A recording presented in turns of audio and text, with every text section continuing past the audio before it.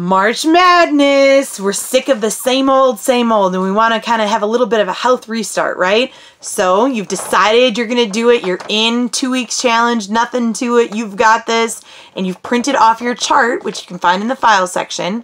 Today, I want to talk to you about this fourth way that we can earn points. Rest.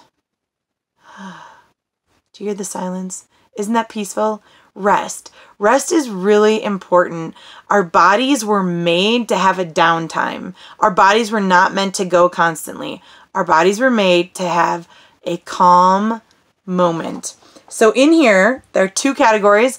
One is 8 hours of sleep and the other is 5 minutes of being still. Now, let's talk about 8 hours of sleep. Some of you get up in the middle of the night to go to the bathroom. And some of you get up in the middle of the night to nurse a baby. And some of you get up in the middle of the night because somebody wakes you up and asks you to come cuddle with them. Or you wake up in the night because somebody is snoring. I realize this. I know this. So we're going to have a total lots of grace in this 8 hours of sleep. It can be broken sleep. In a beautiful world, wouldn't it be great if it wasn't broken sleep? But there are times in our lives when we have to wake up.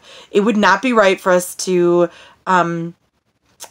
neglect some of those things that have to happen in the night, right? So we know this. So it can be broken sleep, but you need to make sure that you're actually sleeping for 8 hours. Now, first of all, if there's something holding you back from sleeping from 8 hours, let's try to attack that. So let's say you lay in bed for hours and you can't fall asleep. Or let's say that somebody that you sleep with snores.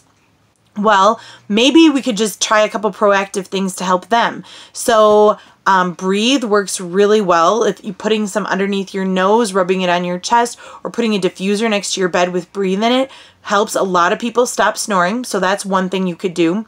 Another thing that you can do if you like lay in bed and you can't sleep for a while, using Serenity, the blend Serenity, maybe that could help. Or if you wake in the night for no reason, like you don't have a physical reason why you need to get up, you just wake up, maybe Serenity is for you as well. So let's try our best to sleep 8 hours a night, right? Okay, we can do this. The other category here is to have 5 minutes of being still. When I say 5 minutes of being still, I don't mean listening to music.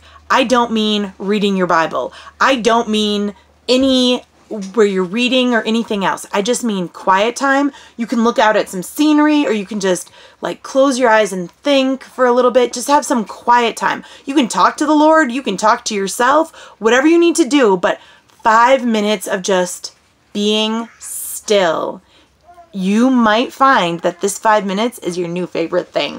All right, guys, we got this, right? Let's do it.